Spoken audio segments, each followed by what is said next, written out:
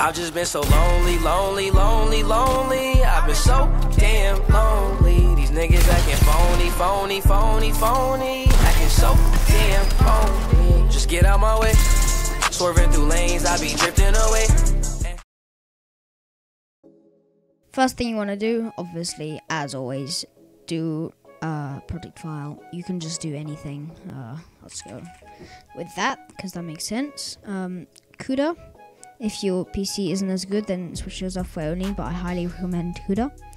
I mean, timecode or frames works, but I use timecode, so, right. The thing you want to do is just import your clips. I already have, but you shouldn't need too much help there. So, next, just sync your clips, so that shouldn't be too hard.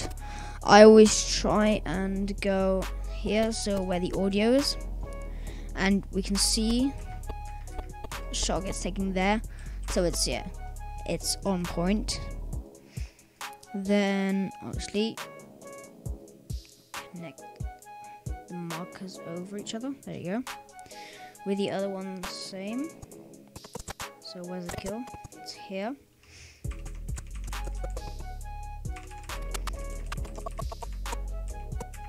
There we go. Boom. And sync that up.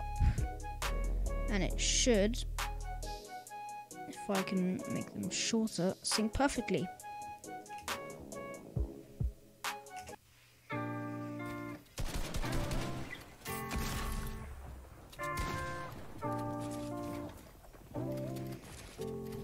I've just been so lonely, lonely, lonely, lonely. I've been so damn lonely. These niggas acting phony, phony, phony, phony. Acting so damn phony. Just get out my way.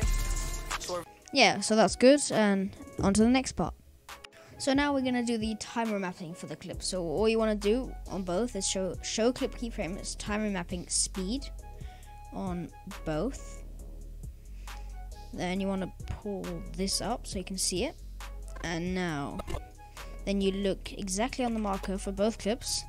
Then you go 9 frames, so, and then 1 max, so 9, so 10 minus 1 is 9. I presume you know that. So then you want to go back and go 9 frames that way. Right, like that. Then you want to put this up to 300%. Up here. And drag this in a bit. And put this to about 70%, I like to do. Then, I don't know, about here, you just go another keyframe, back to 100. Pull this back, and you can do a little thing, so it's a little bit more smoother. And you just do that for the other one too, so is that exactly on the marker? No, it is not. I'm gonna go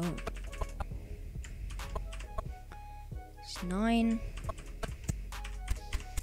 the other way, up to 300. Where is it? And this down to 70. Up to 100. It's basically the same thing for every clip, so once you get the hang of it, it's pretty easy, believe me. Drag that down and let's look at that.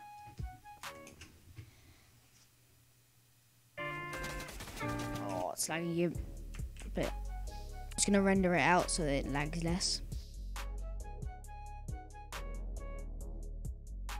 By the way, if you're wondering what that does, it basically just creates a new, a little pre-render in your RAM, so that it's easier to to see. So you just go I, and you can just go O, sequence, and then render into out. Then it'll play better. All right, let's look at this.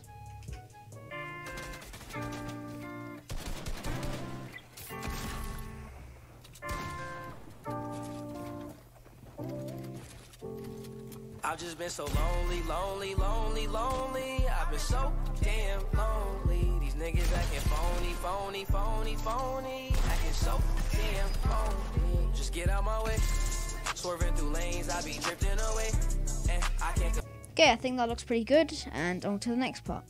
So first thing you want to do is actually do the BCC Bulge effect. Or the last thing you want to do. It is a paid plugin and you have to download it, but you can find it cracked like literally everywhere. So it's usually not a problem to get. So you want to do the height to 0 first. That's not 0. Alright. Then the radius to 1000.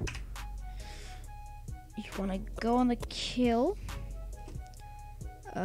Keyframe height to -20. Then go here.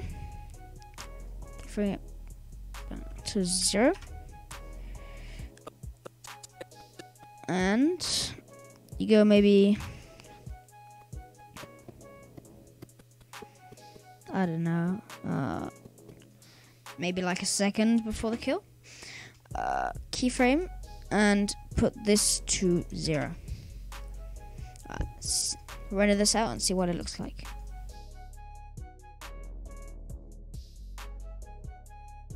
Something that I forgot to mention is that you have to click on the center point and take this over here and just put it on your crosshair. So there we go. I've just been so lonely, lonely, lonely, lonely. I've been so damn lonely. These niggas acting phony, phony, phony, phony. Acting so damn phony. Just get out my way. Swerving through lanes, I be drifting away. And I can't complain, swear that I be. Alright, I think that was pretty good.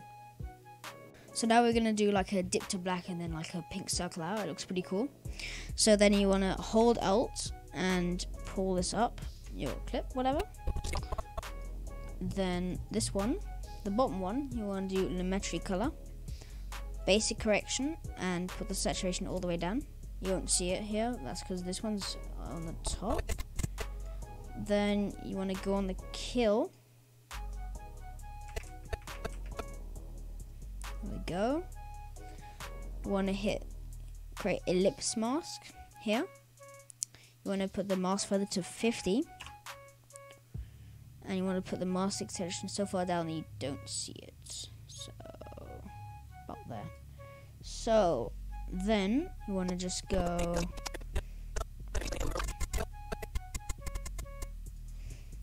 about here, like a second maybe. Keyframe this and put this all the way up so that it covers the whole thing. So, about that. And now let's render it and watch it. It is no, I think the file corrupted, so yay.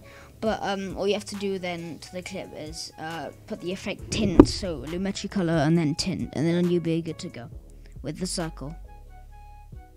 Thank you all so much for watching. This is going to be a multiple part series where I show you all kinds of effects, transitions, intros, presets, etc.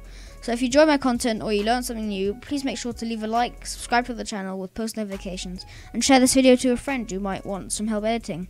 With all that being said, I hope every one of you stays safe. Peace.